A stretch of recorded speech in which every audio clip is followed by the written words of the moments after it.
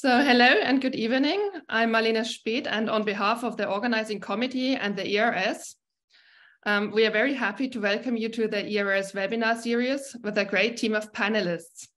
So tonight I will be moderating the webinar together with Pavel Surda from London. And we would like to thank Olympus as the main sponsor. This evening, as you can maybe already see, is a little bit special because we would like to introduce you to the first holiday edition and present interesting Rhinology cases. So it is a real pleasure to me to welcome 6 great colleagues and friends from all over Europe to share this session just before Christmas.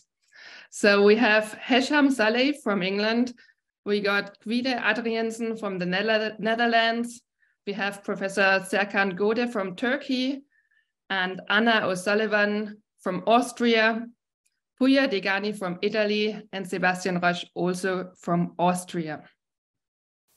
In this webinar tonight, we would encourage you to type any kinds of questions into the chat or into the Q&A function. And now to kick the webinar off, we would like to start with Puya. Puya is working in Italy in the city of Perugia, which is the city which is also known for your chocolate, if you look it up, one of the most famous chocolate events.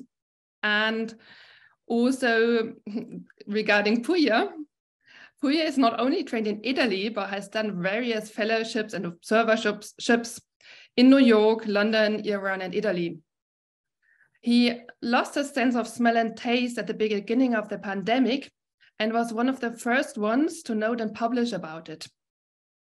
He has also founded the Associazione Naso Sano in Italy, and he is also involved in humanitarian ENT projects. I would now like to pass on to Puya. Morning, everyone. Thank you, Marlene. Thank you, Pavel, for letting me share my screen, and thank you for the invitation. So we are going to discuss some interesting cases, and I really think that we will probably have lots of fun during this. So this is recently what we have. This case is regarding proboscis lateralis. So in this specific case, we are going to discuss the coexistence of proboscis lateralis and multiple craniofacial neurological cardiac spinal deformities. So it's for me, was a one-of-a-kind case. So I would like to declare no conflict of interest. What is the case? There was a 5-day-old full-term baby delivered by cesarean section, which cried immediately at birth. And this is important somehow. We will go through that after. With no significant antenatal history of birth defects, regardless the parents and in regard to viruses during the antenatal history. What we have saw during the examination, we saw this trunk-like appendage that was noted arising from the supromedial canthus of the left eye, the dimension of which was 26 millimeter for 12 millimeter in size, with a small discharging tract. The left nasal cavity was hypoplastic with the left anophthalmia.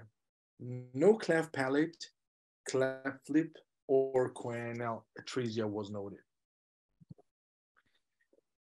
As you can see here, the left anophthalmia and hypoplasia of the left nasal cavity. So the patients, the small baby, went some images, magnetic resonance imaging shown colpocephaly, which is actually the increase in dimension of the ventricles.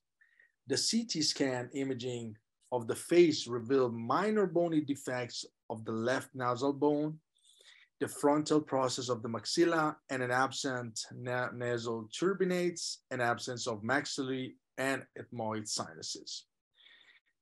Pretty hypoplasic, this one. The echocardiography 2D echo revealed the presence of a large ventricular septal defect, a small patent ductus arterius, and two ostium secundum atrial septal defects. The CT of the thorax and abdomen show a T10 hemivertebra that cause a focal scoliosis and with right-sided convexity. When we were asking the parents of regardless the treatment, everything else, the parents deferred treatment until the child grows up. We will go through that because that's important. What we do have by now are very, very few possibilities for treatment in such patients. So what is proboscis lateralis? Proboscis lateralis is a rare congenital facial anomaly, usually due to incomplete formation of the nose in utero, and it happens 1 in 100,000 births, and is characterized by a primitive tubular structure protruding from the facial surface, often from the medial canthus of the eye. It was first described by Foster in 1861 and may cause major psychosocial issue due to its aesthetic disagreeability. But not only this, there are very, very few scale or classification, one of which was described by Buchai in a 14-year follow-up for proboscis lateralis, which suggested the following classification. The group 1 is consisted by a patient with a normal nose, which is least common.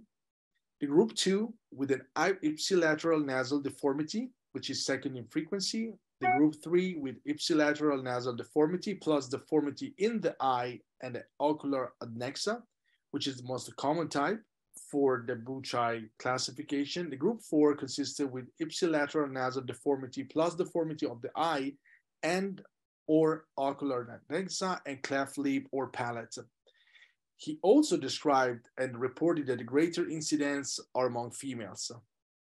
But in 2012, the new classification from Sakamoto was developed based on a review of 50 cases. He basically changed the classification and he described different aspects of it. The first group was consisted in the presence of this structure in the left side of the face with normal eyes and adnexa and no problems regardless of the cleft lip. The group 2 had some normal interorbital distance, but the defect consisted in the left portion. The group 3 was consisted also, and regardless, the eyes have an abnormal adnexa with no involvement of the cleft lip. The group 4, in this specific case, consisted in hypertelorism, the nose defects, which is regarding both one side specifically, and complication with the cleft palate. Group 5 was consisted with hypertelorism with encephalocele, defect of the nose, most of the time bilateral defect, abnormal eyes and adnexa, cleft lip or palate defect, but also involvement with cerebro-ocular nasal syndrome. Group 6, it's interesting because it's not only consisting with hypertelorism, but mainly with just one structure instead of the nose, because this was a complete defect during the birth and of the medial nasal prominence. Abnormal eyes, either cleft or lip or palate problem, but also holoprosencephaly. In reviewing the whole literature, we only can appreciate 56 cases or paper describing this.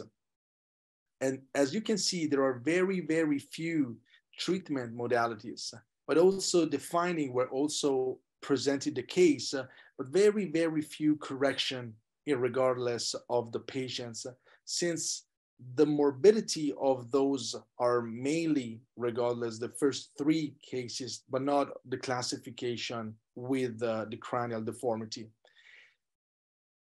The authors mainly presenting the cases, but not describing what were the recommendation and the treatment modalities. Few of them recently were regardless in 83 or the laryngoscope in 77, they're trying to do some treatments. Conclusion of this is just this case not only represents a facial deformity. Sometimes those cases can be very tricky and need a multidisciplinary approach. And in regard this, pediatrics, otolaryngologists, plastic surgeon, anesthesiologists, ophthalmologists, radiologists, and psychiatric services are essential for successful managing functional and aesthetic aspect.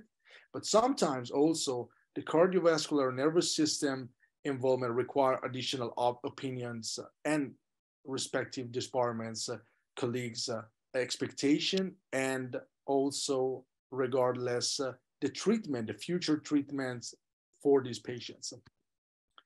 Thank you for the attention. I would remind you also our ground rounds, which are going to take place tomorrow, because we have to take care of Nicholas Rowan, which has some issues during his presentation.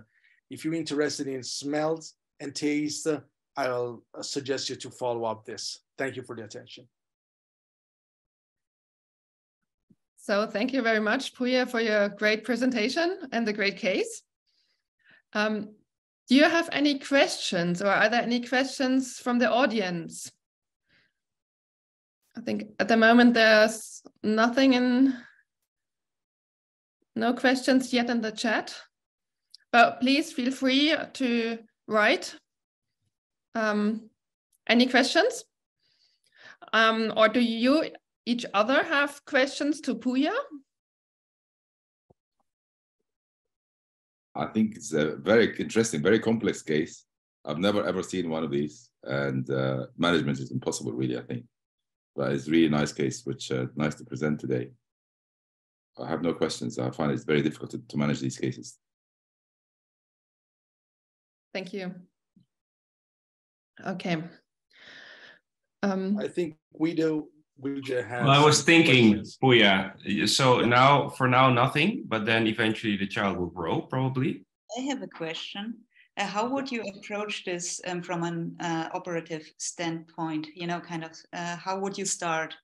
What's your plan when he's 18, for example? Yeah. Well, when would you start?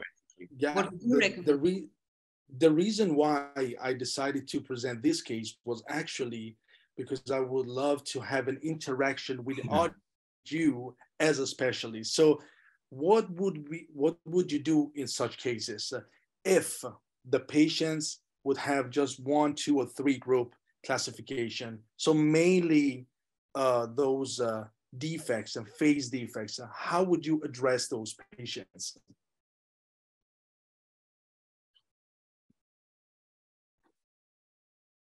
Do you have any suggestions? I would consult a reconstructive nasal surgeon. Hesham and Serkan.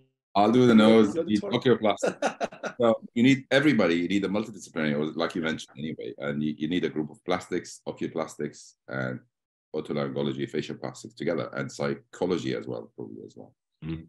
This child, when they grow, even in childhood, psychologist is important, I think, when they grow up to a certain age, that you can talk to them and all this about this, because there's going to be multiple surgeries over many years. Yes. But nasal breathing was never impaired, or what about was breastfeeding like? Was it possible, or because I think mainly at the beginning when she came to world, was feeding possible? Could she be breastfeeded, or what was the situation like? Because this would be of my concern to make sure because no that she's growing. At the beginning. So as I said, that the fact that she was crying, the problem, it doesn't require intubation or any other treatment. So the involvement of the nasal component is not a defect. So since you have just 1 nostril and a half working, you're not having some issues regarding the breathing. The problem comes out when you have a cleft palate involvement.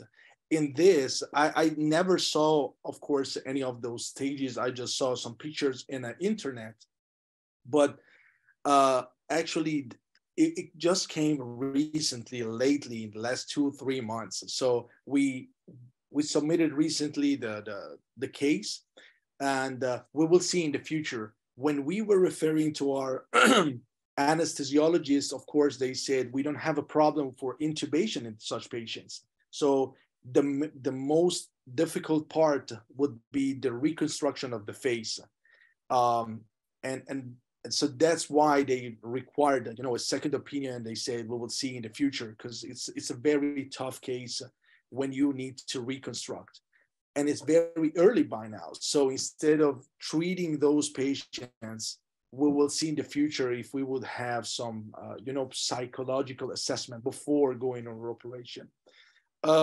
Serkan has some, you know, experience, and I also know that Hesham has some experience with rib reconstruction.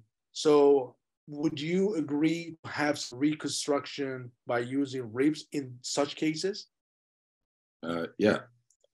Serkan, you. Oh, yeah. Okay. So for me, I think this is the least important thing in this age, because first of all, the functional things like cleft palate, breathing issues, and also the baby has cardiac issues. So first of all, I would wait for reconstruction of the face, but for sure, after all of those things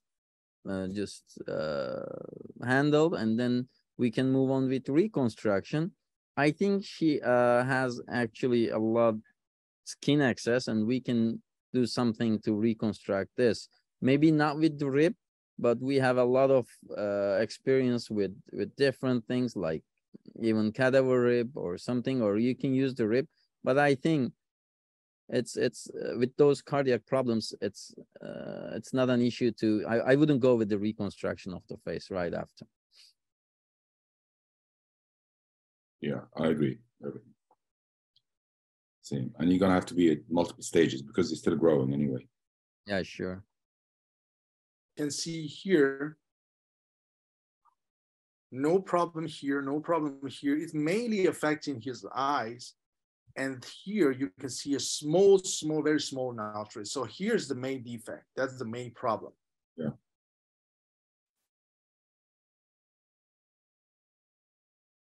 Okay. So Puya, thank you so much for presenting this interesting case. Thank you, Puya. Thank you.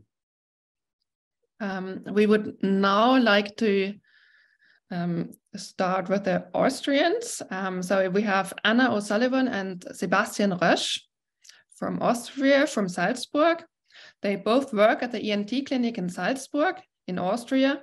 Sebastian is a consultant, and he is in his department responsible for the organization of teaching and research. And he always encourages the combination of research and clinical work. And he's actively involved not only in Congress organization, but is actively taking part. And we have Anna. She's working with Sebastian in Salzburg. She's interested in fine needle aspiration, which is why after completing her training in ENT, she's now pursuing a second residency in pathology now. And they will present a case together. And we are really happy to have them, and would like to pass over to Sebastian and Anna. Well, Marlene, thank you very much. Thank you, everybody. Thank you to Olympus for having us and being invited to this great group. We're very happy to share a little bit of our experience. So we will bring it back a little bit to an easier case, more usual case. And we would like to stress out the value of interdisciplinary workup, especially in rhinology cases of malignancy. And so this is why the title of our talk is going to be the merit of fine needle aspiration biopsy. So there's no conflict of ours concerning this report. So I'm going to present a male patient who was aged 46 years in the year of 2016. Typical symptoms with the congested nose on the right side for 3 months. He got certain therapy attempts which didn't help. From his medical history, he had a nicotine abuses of 20 pack years. He had a polytrauma during which he had a post-traumatic hydrocephalus with a shunt. Ever since he had periods of epilepsy, and moreover, during the polytrauma, he lost a sight of his left eye, which had a serious influence on the upcoming clinical course. Moreover, he had a diffuse goiter and hyperlipidemia. So what we did when he came to our department, usually we did an endoscopy and there was a tumor mass in the right nose, but there was also some suspicious findings on the left nasal cavity, which of course forced us to do some imaging. So we did a CT scan and an MR. So in the end, this is what we found as expected. We have a suspicious mass of the right side. So therefore, we decided for biopsy in general anesthesia, which is important. So we always do it in general anesthesia and never without any MRI, as you all may know, but which we want to stress out. And afterwards, 7 days later, we got the results from our pathology department. So this is, I'm heading to Anna. Okay. The histologic examination revealed that this tumor was a sinonasal adenocarcinoma of the intestinal type. This kind of tumor is usually very rare. It's only 1 to 1 million without risk factors, but in wood and leather workers, it's 500 times more likely. Our patient was a carpenter.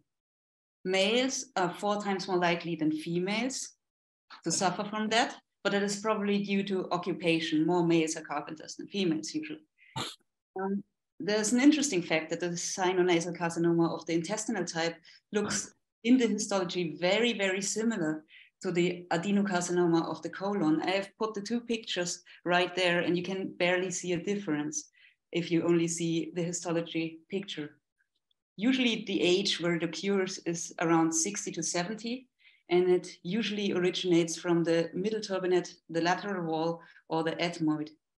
The symptoms, like in our patients, are unilateral congested nose or epistaxis. You can have rhinorrhea, you can have pain, double vision, or protrusion of the eye. It always depends on the location or on the size of the tumor.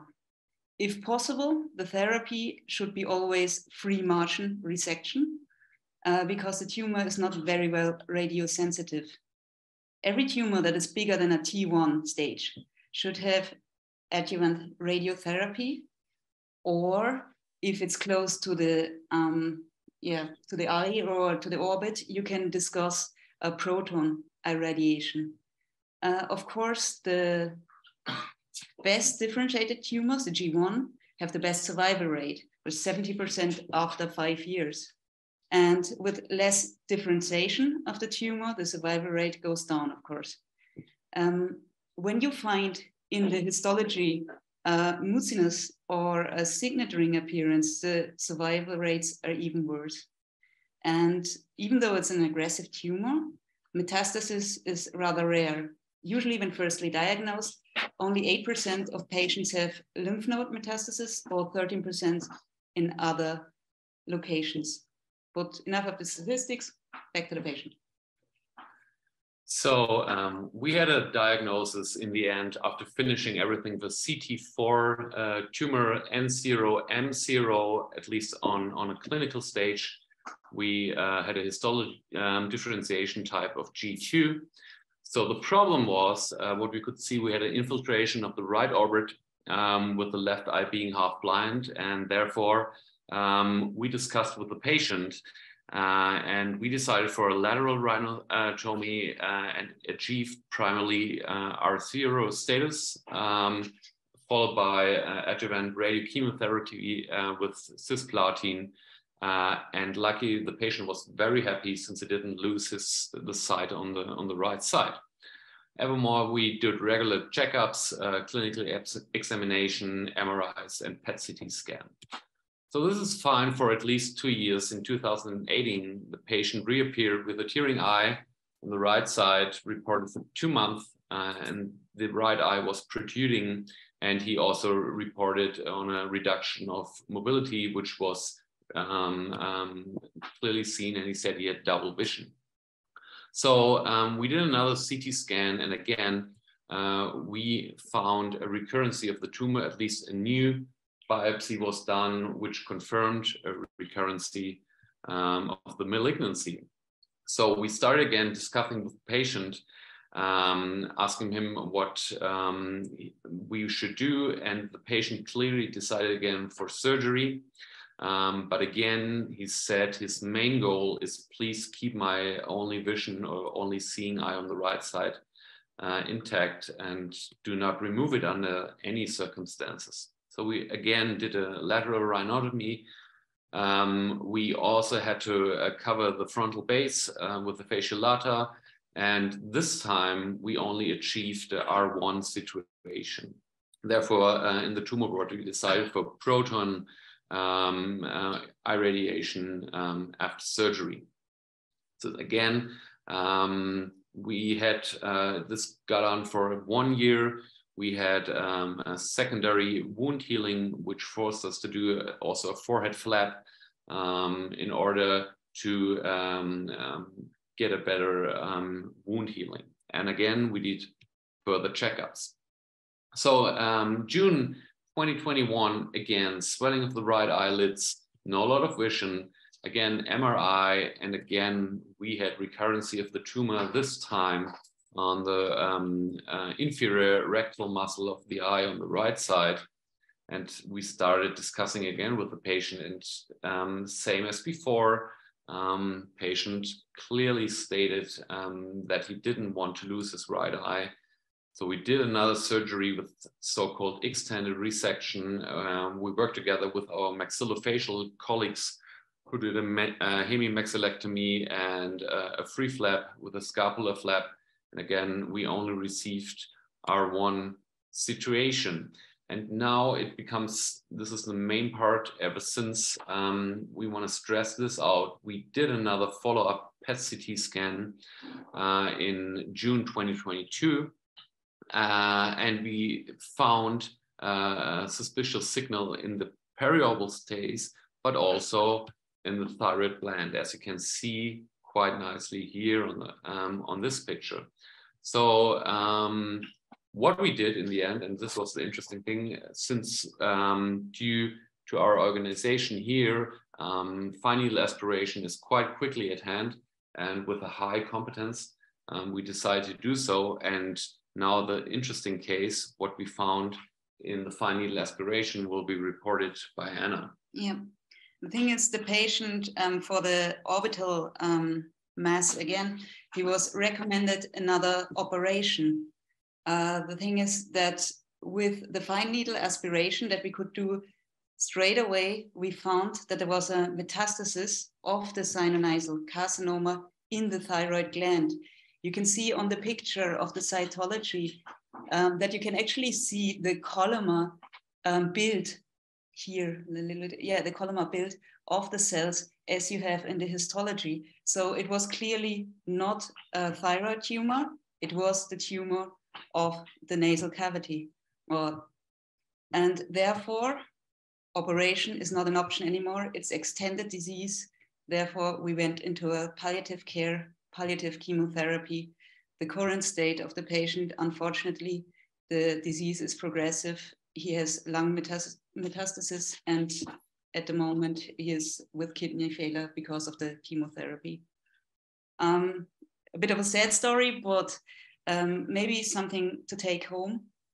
The sinonasal carcinoma of the intestinal type is very rare, but be wary when you have unilaterally symptoms like a congested nose, epistaxis, teary eye, or what we've heard before. Especially when the patient was a carpenter or leather worker, and always try to achieve free margins. I think that was the main problem the second time we operated. When you have this kind of tumor, you can even have unusual metastasis, because the thyroid usually is not the main goal for metastasis, but it can appear. And fine needle aspiration is a really elegant and feasible tool to evaluate NEC metastasis, not only in lymph nodes, but also in thyroid glands. Thank you for that. Thank you. Thank you very much for that great presentation and very interesting case. Are there any questions?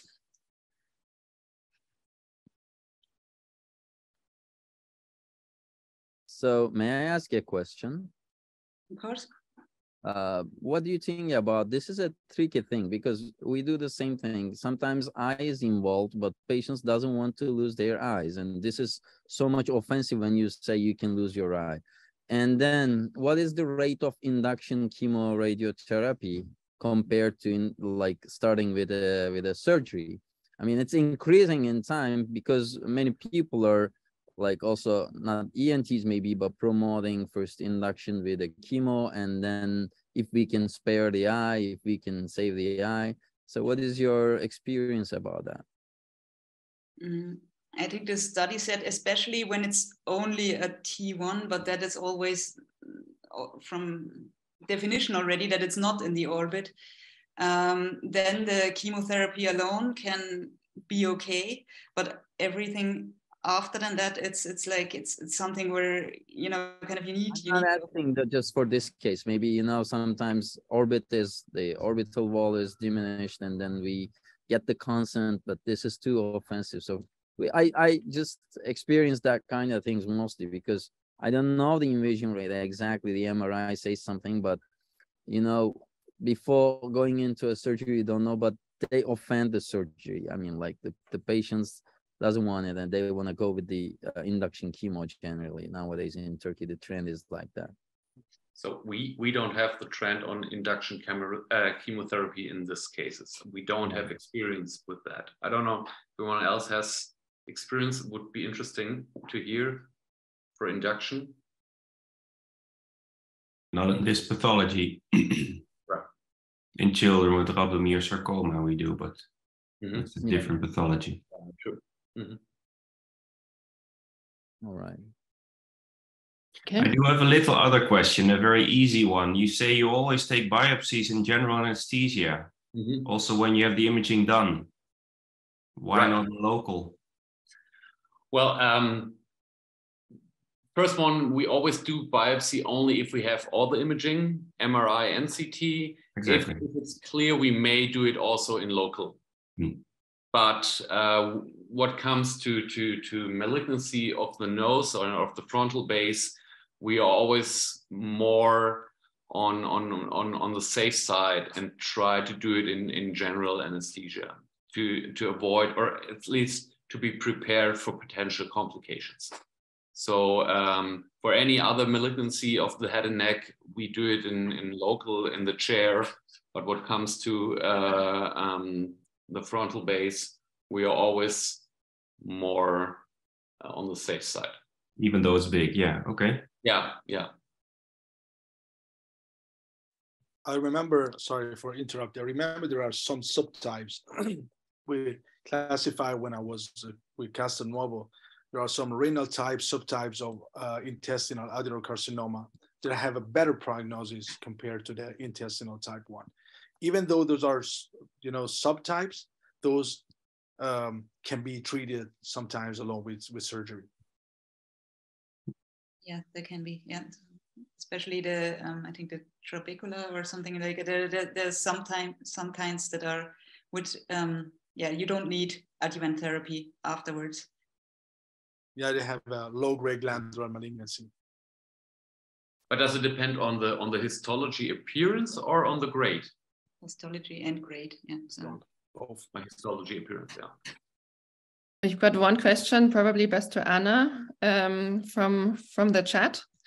Who performs the fine needle aspiration under ultrasound, and how do you prevent too much blood cells in the sample of the thyroid? Practice. Like it's thankfully we have one of the most experienced fine needle aspiration probes in our team who does it for over 40 years. And it's a case of practice. I've been doing this now for 3 years, and I can remember like my first samples were like a blood bath. And now I can actually get cells without the blood. It's like, it's mainly just a thing of practice. You go in, you aspirate, and as soon as you see the blood, you stop. But what you need is only like 20 microliters or something. You don't need much. And therefore you mostly have the tumor cells. You do it under vision, with the ultrasound. And then you, usually you don't get the blood. No, it's yeah, you can. Well, what I want to emphasize is that it is important to see that taking a fine needle biopsy is not the work of a clinician and not the work of a pathologist. There's a specialty called clinical cytology, where we are trained in meeting patients, using ultrasound, taking a correct biopsy, and looking at the smear, both in routine stain and all special stains. That means we decide bedside what special stains we do immediately, because often we use cytochemical information to subtype a tumor, but often we use also genetic analysis, molecular analysis to give therapeutic information. So what Anna and we are doing together in Salzburg and in Stockholm is that we are specialized as clinician and cytologists and work as clinical cytologists. That is important. I think it's important also that the one person who takes the probe looks at it, because then you have, you know, exactly what you took and where you were in the lesion. And you have the reassurance that you were in the tumor and there are the right cells, and you know how much blood was in there actually. You know, kind of it's if you get a sample from someone else, you never know, was it the right one, was it not? It's take the sample yourself, and that is like a really a nice specialty to do. You know, I love it. We also do it at the University Hospital of Basel. We do it, and we have like an amazing team with the nurses and work together really well. And then we usually take like 3 samples just to make sure that we get enough cells. And it usually works. So thank you very much for your case. Thank you. Thanks for joining from Austria. We would now like to go on with Professor Serkan Gode. Professor Serkan Gode is an Izmir-based surgeon and professor in the ENT department at Ege University School of Medicine. He is very well known for his rhinoplasty, combined facial and endonasal surgery, and he especially uses the closed technique in rhinoplasties and also in revision cases. He has published widely, and probably among us has the most followers on Instagram. Maybe, or maybe not. I don't know exactly, but actually, yeah, Instagram is important also for introduction right now. Thank you so much, Serkan. Thank you. Thanks for invitation, and also thanks for kind introduction. And I'm happy to be here. Merry Christmas to everyone and Happy New Year to everyone. Okay, my case is, so I have to just mute my computer because there is, voice in my video. So I'm gonna mute it. So if you wanna say something, please, Marlon, just just remind me, and then I'm gonna open the voice. Okay, now I'm doing my share. So, sorry. Okay, can you see right now? All right.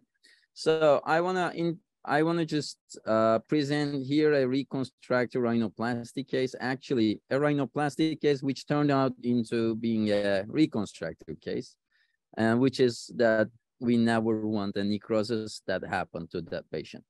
Literally, this patient has been operated in the private hospital that I operate also by another surgeon. And during the ERS meeting in Thessaloniki, when I was there, with Puya and Marlene, maybe Hesham was there also. So this lady was operated very unluckily. And then for 6 days, she couldn't see her nose. When I got back from Thessaloniki to the work again, they said to me that as a consultant, you have to see a case. 6 days, she never saw her nose. And after 6 days, she saw, and look at the insane look of her. It's very interesting, but it's very also annoying to me at least. And she 6 days later saw her nose like that. And it was a rhinoplasty, okay. 56 years old lady. And then they consulted me and everything started. She was shouting at me, everyone, you know, you cannot help her. And then for sure, we started hyperbaric oxygen. For that day, it was a mess, you know. She didn't see her nose, and also the doctor came to the room and did some extra interventions which are not consented. So what turned out into a, for sure, judicial case, and now it's going on. And also those unconsented, small, they say, interventions, but they are right now like a torture. You know, it's a big case right now. It's still going on. And then we, as a medical thing, hyperbaric oxygen, IV antibiotics, local therapies, and MRI, CT scan, we documented everything, necessary consultations with plastic surgeons, ENTs from universities, psychiatrists, and decent attorney. I found her, and no retainers, unlimited online consultations. Why I say unlimited online consultations? Because 6 months later, she came back to the same hospital where she botched and then got a surgery with me. And that was a hard case, actually. That was tricky because of hundreds of consultations. Then she was only trusting me and some of the guys, and then she came back. When she came back, this was the case. No breathing at all, almost none. And the nose was collapsed, no nostrils. And that was a bad necrosis case with some loss of cartilages, also mucosa around.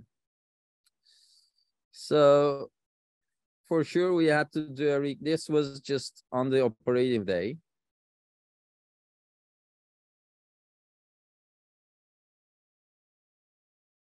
So rhinoplasty came out to be a reconstructive case for us. And then when we opened the nose, it was, you know, there was proline stitches inside, no more stitches on the days of more interventions on the early post-op. And then we opened the nose, there was defect. The septum was intact on the posterior, but on the caudal side, there was no septum and no mucosa at the same time. So we had to bring mucosa, and I did the reverse nasoseptal flap for this case for one side. I'm gonna show every detail. And then this was the rib, because she has a little bit, you know, elderly she was, so it was somehow calcified. And then we brought the rib, we reconstructed everything. And then and we brought mucosa from like greater palatine artery based mucosa. And then one side mucosa has brought the blood, and the other side I used a composite graft to reconstruct the columella. One side rib and mucosa, and the other side composite graft. And this is the composite Simba Concha, where I get the composite. On left side, I used composite, right side rib and mucosal flap. And for sure, still we have a skin defect. It is the paramedian flap, forehead flap. And I did the forehead flap. It was an extended one. For sure, we need to build the columella. In those kind of cases, I use generally that kind of columella reconstruction, but I leave the maybe we can use, if we fail around this columella, because it's the most risky part for those like island flaps or like local flaps, like because she has a long philtrum, you can use both local flaps to reconstruct the columella back again. This is the 3 days post-op. Yeah, that was hard days, and we used nostril retainers. And then the lady came to me like after my surgery, 4 months after, and then this was the case. Yeah, actually it's not completely perfect, but it's much more better. She's breathing right now. Now it's time to do some you know, laser work for those hair follicles around the tip. Maybe 1 year later we may have small touch-ups to the edges that the forehead flap like converges with the original ALR skin, which is retracted. But she has at least a nose right now, and she's happy. So the necrosis case, now it's just the judicial thing is going on. Otherwise, she's better when this happened to her. And so if I have time, I want to show an infection case if you have time. Do I have a time, Marlene? Yes. Okay. Now, this was a 3 times operated, 1 time rib case, which is caused by an infection. And then it turned on into, again, very bad nostril retractions. I do my revisions in closed approach. Some of you know, Pia and Marlene knows. So I didn't want to open this nose. I did the dissection in closed approach, and I could achieve a dissection plane. I first use hydro dissection plane to be able to create a space, and then I go inside and do this dissection. It's good for contracted and retracted skin types. And then I use a lot of composite grafts. The composite grafts should be touching the skin, otherwise it doesn't work. I mean, cartilage to cartilage never works, but this part should touch the skin to get blood supply. And this is how I reconstruct in closed approach. There are composites on the sides, and also there is composite to make the nose a little longer and more projected. This is where we started. This is where we ended up. This is where we started. This is where we ended up. Yeah, she has nostril. She has at least a nostril right now. She can breathe much more better, and the skin is safe. It's good. I didn't give this case hyperbaric oxygen or chamber therapy, but she's much more better than before right now in closed approach. Can be good in that kind of skin issue patients, and if we are concerning about the skin viability. Thank you very much. My presentation is that much.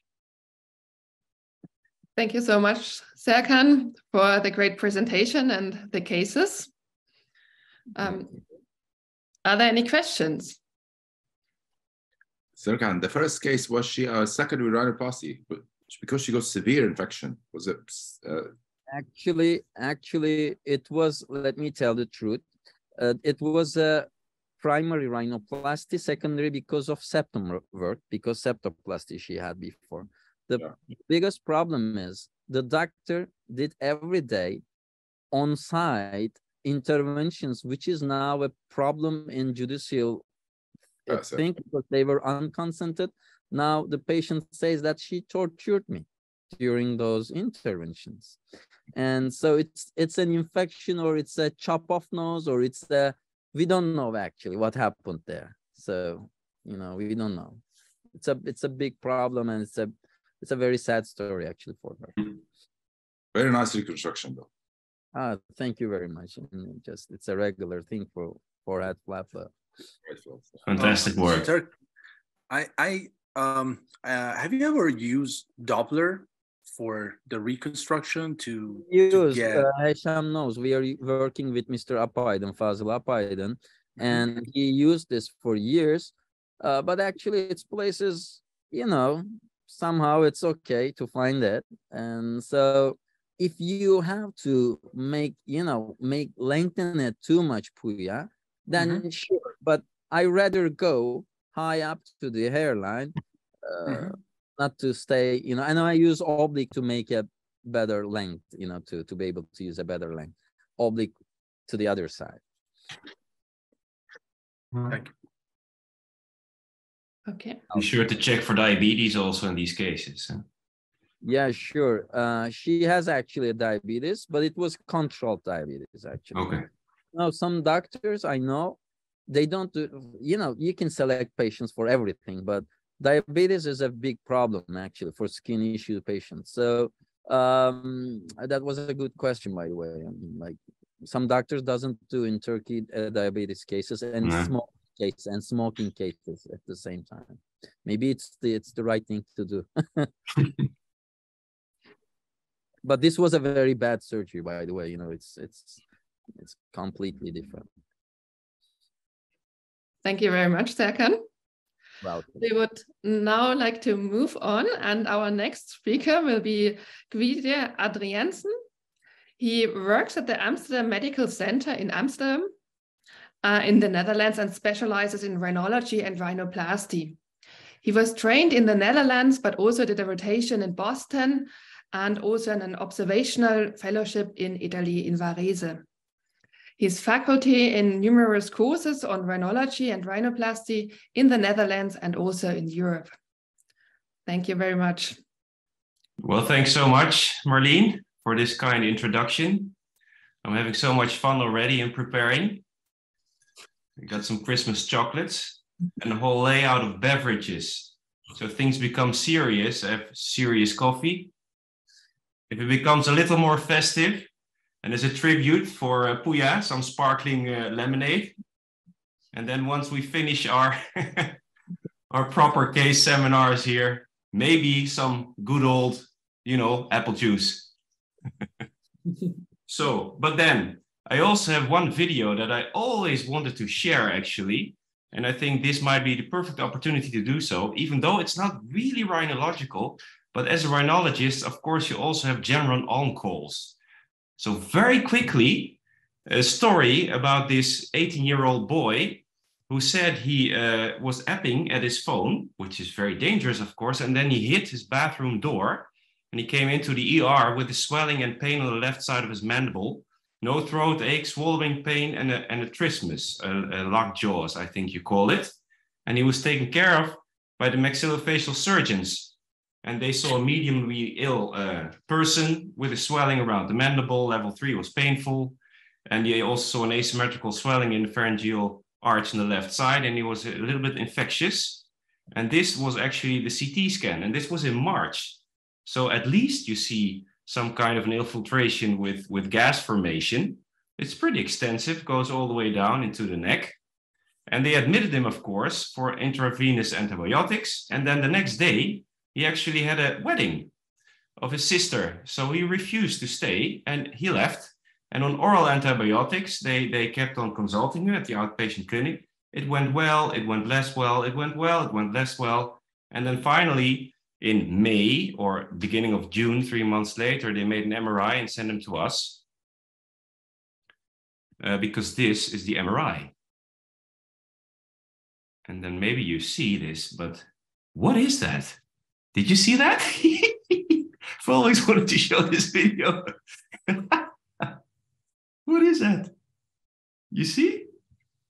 So this is what that is. And here it comes, the video, the Christmas Fireside video, which I really want to show. Let's see, how do I get to the next one? There we go. I need to lose this for a second. Press play. Do you see it? Out comes this. And I don't know what that is, but it looks to me as if it's the, you know, something on the, like a thing on the leg of a chair where you put the chair, you know? So, well, I've always wondered. We talked to the patient and he said he had no idea how they got in there and nothing strange happened, but I can only imagine how you get that jammed in the back of your throat.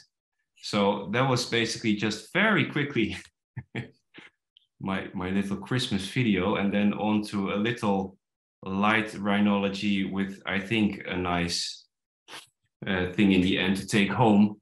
A 6-year-old lady with a headache. She had a headache before, and she had an external approach to the frontal sinus before because of a mucocele, or at least some polyps unilateral in there. And what they did is a medial eyebrow incision, and they put a little trophine in there, and they endoscopically cleared the frontal sinus, removed some polyps and maybe a cyst, left a drain even, put some steroid antibiotic cream, left it there, maybe poke into the frontal recess, and the pathology came back with chronically inflamed respiratory mucosa. And that was okay for her for approximately 3 years. But then all her complaints came back, basically. Trying to remove this. So 3 years, no complaints. And back she came in, and then she was sent to us because she had, again, pressure around her left eyebrow. She had a headache. Sometimes maybe her eyelid got swollen. No rhinorrhea or congestion. Rinsing was unproductive. And this is double. I'm sorry about that, but this is the surgery that was done. And we did some imaging. And this is the first one I wanted to show you. It's the CT scan. Well, obviously that left frontal sinus is still blocked, and there has not been made a very nice connection to the frontal recess on that side. But if you look very well, you see the bony defect from the trephination, but you also see something of a mucocele. But then if you look further into the frontal sinus on the left, you see, yeah, different densities of gray in there and some osteotic reaction. So basically we can understand why her complaints came back. And we also made an MRI just to be sure that it was not something else on the left side there, the frontal sinus. And it shows this, probably a mucocele, but then something else on the left side there. You see it has all these densities. It doesn't really look like an inverted papilloma or anything. It's not a columnar striated pattern, but what is it? Well, anyway, in order to treat her, we decided to perform a draft 3 procedure. And a little thing here already in the CT is that you can see that she has a very deep radix and a very narrow radix. So even though it looks like an easy, straightforward draft 3, if the radix is very deep, I'm always a little bit on edge already because things feel like they're higher when you're doing the draft 3. And this is, for example, starting to do the draft 3. But even if we make this horseshoe a little bit open already, and this is the frontal recess here, coming towards the back wall of the frontal sinus, still we haven't reached anything. So this is the first video. And this is where I hit the mucocele. Woohoo, it's always a nice moment. It opens up and you're a little worried maybe, but it's clearly not CSF and it's open. So that's nice. So then you start cleaning this. It's not really a mucocele, it's a mucopyocele, I think, because of all the debris that came out. But this was medial and we still have to go lateral. We keep on drilling as we do. We nicely open all the septations and the cavities. And then also this stuff comes out. You already see it here a little bit. Do you see it? It's right there. And of course, we take it out and put it through pathology. And maybe you think, that's typical. I know this. It's a fungus. Well, maybe it is, maybe not. So you start continuing to make it into a nice draft 3.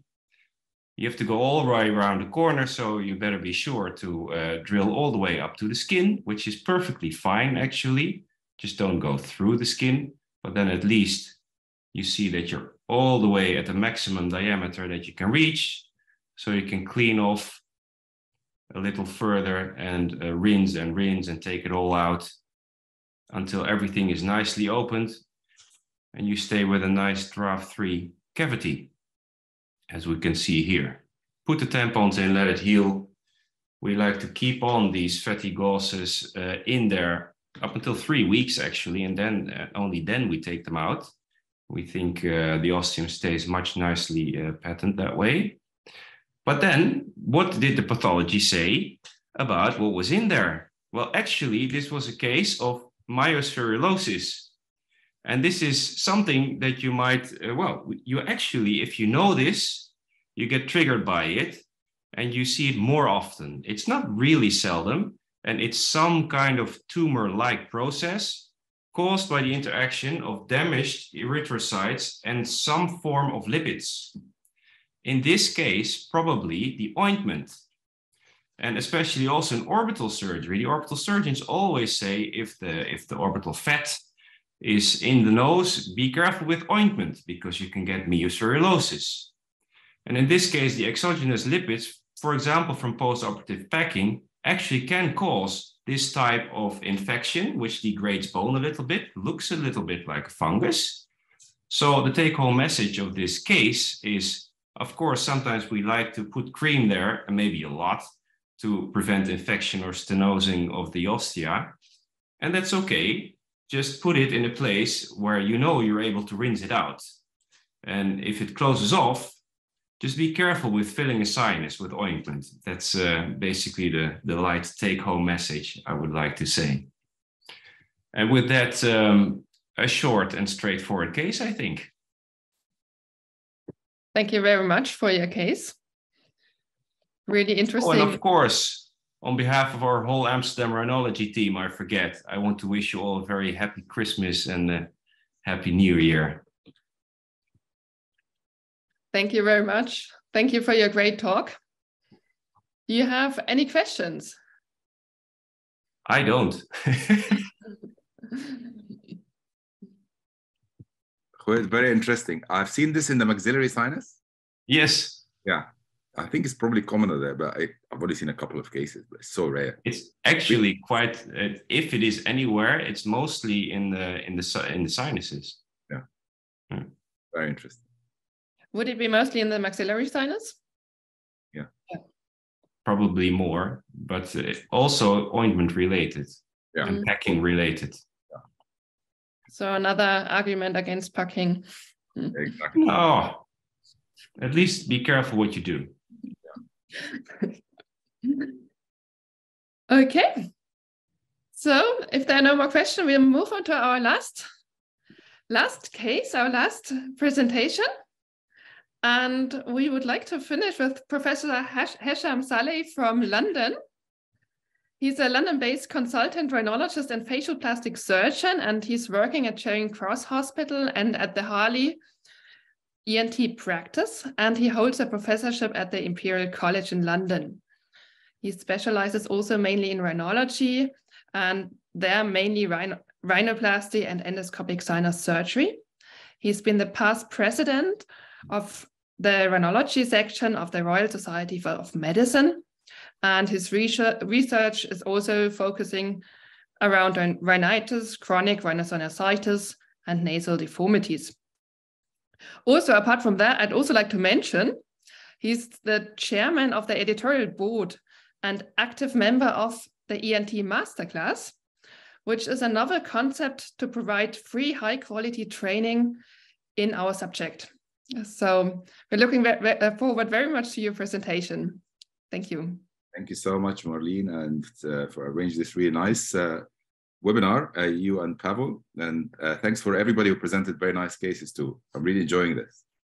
So I'm going to tell you about how a patient mysteriously lost the nose. So we will see. So I have no conflict of interest. So this patient was referred to me a couple of years ago. She's 42 years old, lady. She had recurrent epistaxis, but not the main thing. The main thing was progressive nasal deformity. She is known to have schizophrenia, which is a very important part of this presentation. This is her. The patient presented like this. You could see from the frontal view that it's almost like a rhinectomy, and these oblique views and the lateral views. What's the history? What happened? There's nothing. We don't know why this happened. So we started looking into this, taking a good history, and we're having an examination. So there's loss of skin, as you can see, all the cartilage framework of the dorsum. The bone is still there, so the bony dorsum is here, but everything is scarred. There's no septum. Intranasally, there's crusting, but nothing else. So what's this? We take the history again and realize that a few years earlier, she was seen by Professor Claire Hopkins. And she gave me this picture, Professor Claire Hopkins. And you could see her nose was a bit better, but was already losing the lower third, a bit of septum here. She was fully investigated there under Professor Claire Hopkins. Nothing was found. And then she disappeared and she was referred to us a few years later. So what's going on? So we did full investigations. Everything you can imagine to look for granulomatous disease, GPA, sarcoidosis, everything. Full blood count, UNE, ANCA, ACE, ESR, CRP, all normal. So there's no inflammatory process that's going on. Then the TNMRI, apart from the loss of skin and cartilage and bone, everything is normal. It doesn't look like it's acute inflammatory process at all. So I took a biopsy and it says non-specific chronic inflammation. So what's next? What would you do? What else? We decided we're going to check, is there any self-harm? So because she's got schizophrenia, I've never seen patients who actually damaged the nose, just focus on the nose. So did 24 hours camera surveillance under the supervision of a psychiatrist, and there was no evidence of self-harm. So what do we do next? It's very short. What do we manage? How do we manage this patient? Shall I ask you or shall I just keep going? I'll keep going. So we don't know what the cause was. Discussed it with a psychiatrist. Psychiatrist said there's no evidence of self-harm, although it's very, very rarely reported in patients with schizophrenia. And there's another syndrome I'll explain to you in a minute. But there's no evidence. So did the patient scratch her nose out? Kept scratching like this until it came off? Maybe, but we have no evidence. I looked in the literature. There was one case report of self-mutilation of the nose in a schizophrenic patient with a Cotard syndrome. What's Cotard syndrome? They call it a nihilistic delusion. So the patient do not think they're alive. So they have the belief that they don't belong to this world. So that patient, in this case report, decided to remove her nose. But that patient admitted that she removed her nose. Our patient said, I don't know, it just happened. So she doesn't know how it happened. And as I said to you, surveillance that we did and previously in Guy's Hospital did not show anything. So after discussions, I referred to dermatology. I wrote a letter and referred her to our oral surgery department because they do the prosthetics. They didn't find anything, and we decided to provide her with a prosthetic nose because we obviously don't know what's going on. And that ideal thing is just give her a prosthetic nose to wear and to see what happens. This is the last follow-up letter from the technician, who is really amazing. She does amazing looking noses. She said it's just not working. Through the appointments, there was several changes in the tissue. The nose is still changing a lot. So she could never fit the prosthesis properly, and she's still seeing the patient, but there's nothing that happened that is really ideal. So she's changing the prosthesis again and again and again. And until now, it's a mystery. We don't know what causes this, but all of us believe that it's probably a self-harm. But the family are completely against this. I do not want to believe that. The whole family believe that there's some pathology that caused this. So that is my case. Thank you very much, and Merry Christmas. Thank you very much for the great case and for the mystery.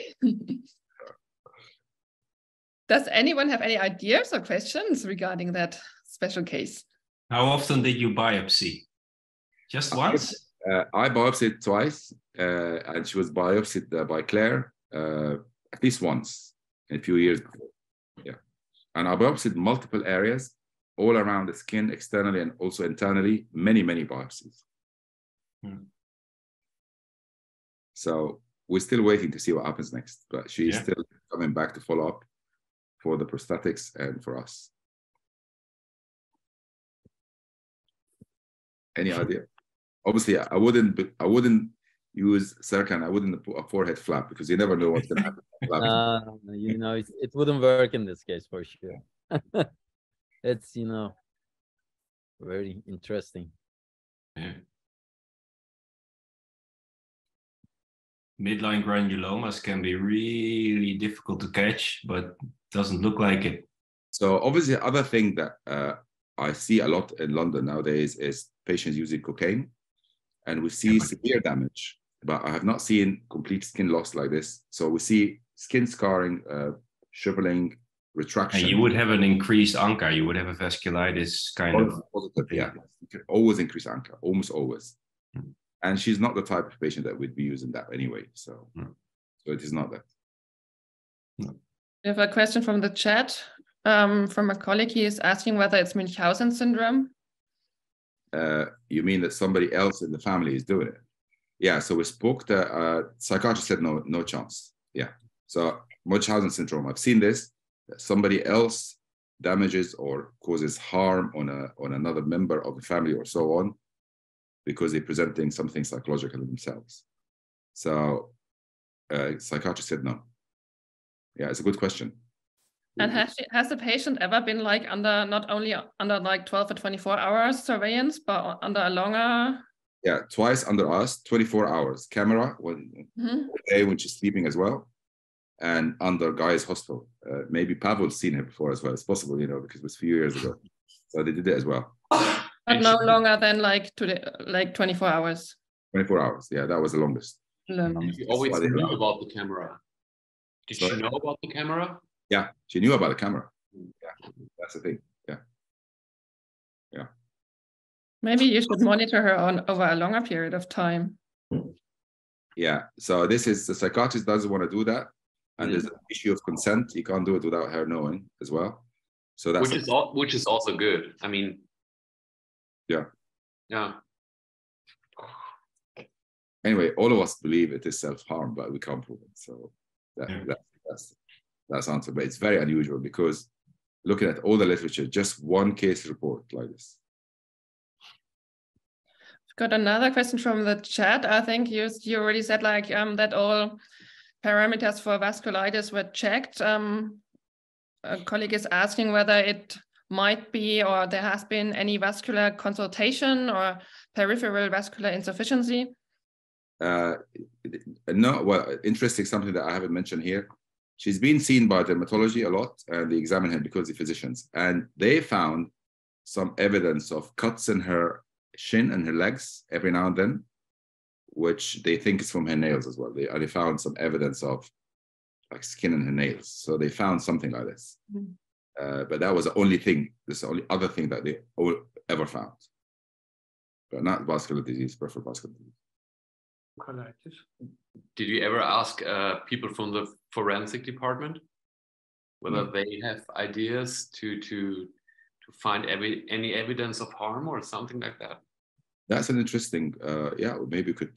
Because I mean, forensics are the ones who usually think about finding stuff under the nails or something. I think if the family agrees, we'll have to, yeah, that is a possibility. There probably are somebody like a policing really kind of. Yeah.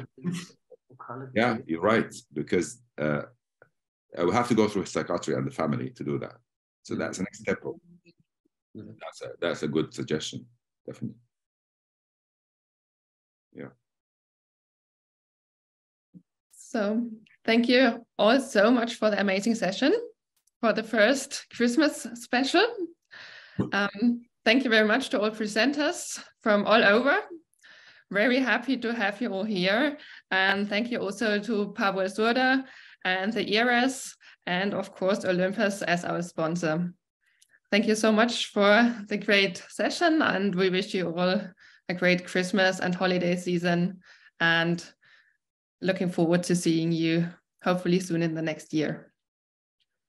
Thank you very much. Thank you. Thank you. Pleasure. Bye everyone. Bye-bye.